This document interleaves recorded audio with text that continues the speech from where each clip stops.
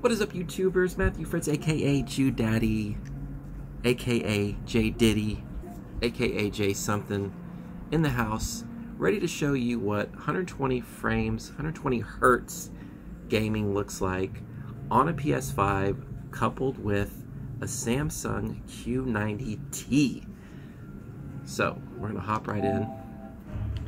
If you didn't see my last video, we've got ray tracing disabled, and we have 120 hertz refresh rate enabled.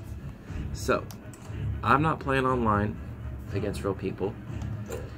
One cool thing about Black Ops Cold War, right off the bat they have an option for versus bots, so you don't have to set it all up. You can go in and fine tune it if you want and choose custom games, but I'm just gonna hop right into versus bots.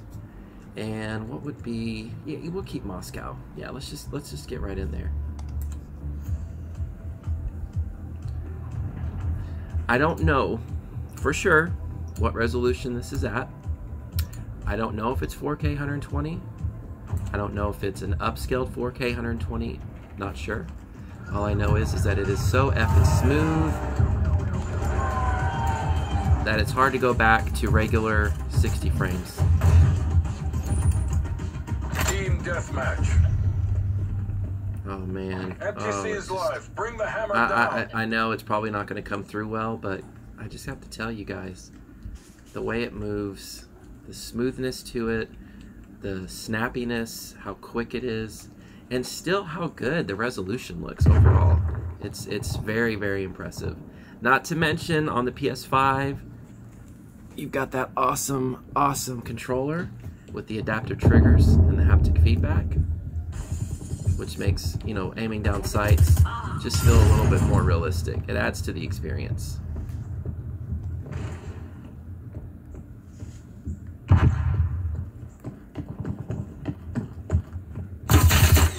That did not sound good. We're taking control.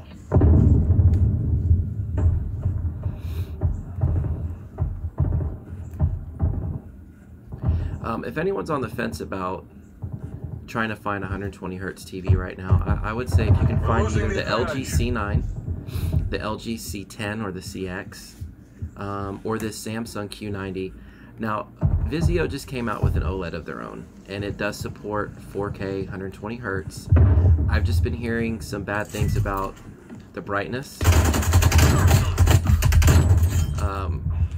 Apparently it does not get that bright in HDR.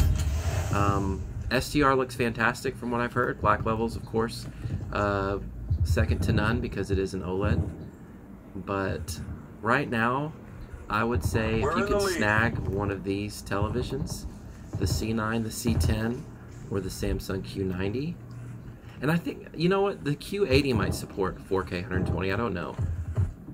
But as you can see, the Q90 absolutely does, no matter what you might hear on the internet. We're losing this fight. Stack up. Head spy plane, that's it.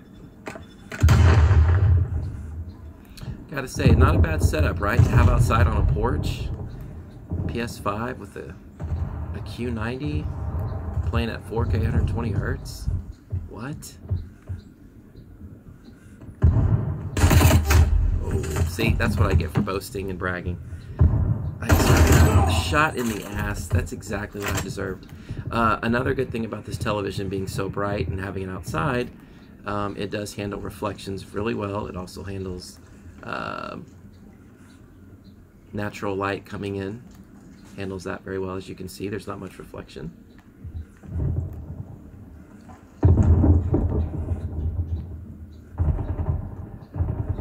I wish YouTube supported 120 frames just so people could understand how smooth this is.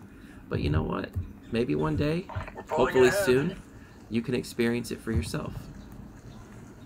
And if you have any questions, you just let me know. I think what I'm going to do next is play some Borderlands, because that also, wow, that was a quick headshot. That also supports 120 hertz, but only at 1080p. So I want to go back and forth between 4K 60 and 1080p 120. Guys, I hope you enjoyed this video.